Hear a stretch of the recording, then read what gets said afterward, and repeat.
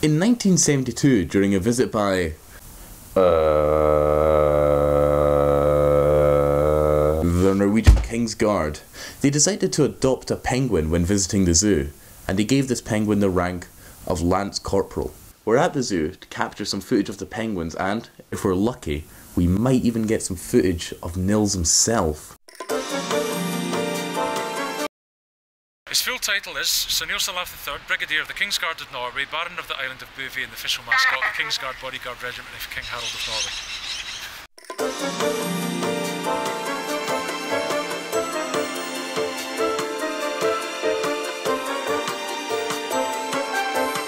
The importance of penguins relating to Norway and Scotland doesn't actually begin with Nils Olav, but rather with Roald Amundsen. He was the first person to reach the South Pole and gifted Edinburgh Zoo with its first king penguin in 1913. Nils gets a promotion every time the Norwegian King's Guard visit, to the point where he now outranks the person who first thought of the idea. Nils Egling.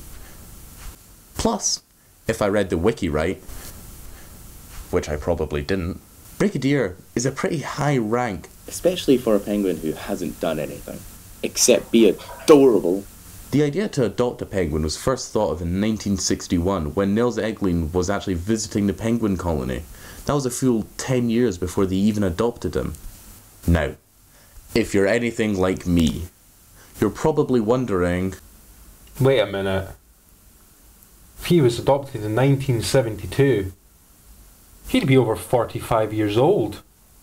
Surely he'd be dead by now. No, we're actually on our We're actually on Nils Olav III. Now, if you'll allow me to go a wee bit flat earther for a second. I think what's actually been happening is Nils works as a Norwegian spy for the government. Now, Edinburgh Zoo keeps figuring it out, so they have to assassinate him. You can't just kill a penguin and get away with it. No, they have to cover up. They find a new one. We're now on our third Nils.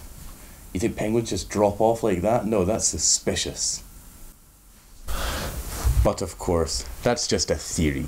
It couldn't possibly be true. I think what this actually tells us is that Nils is not just a penguin. He's an idea. The thought of something bigger than us.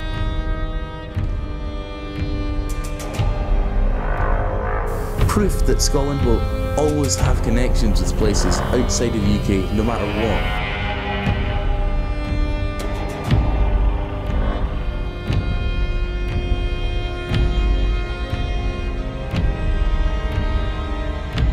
Some way related to a place out with Scotland.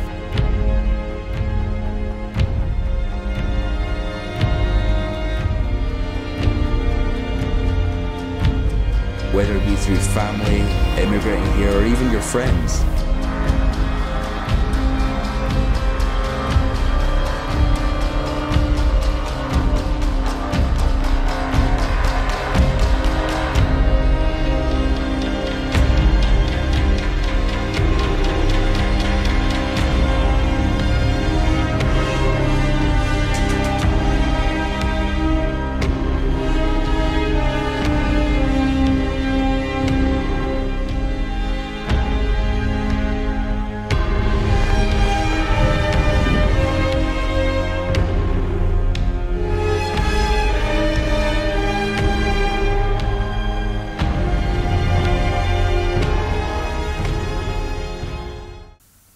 Spent too much money on this fucking film.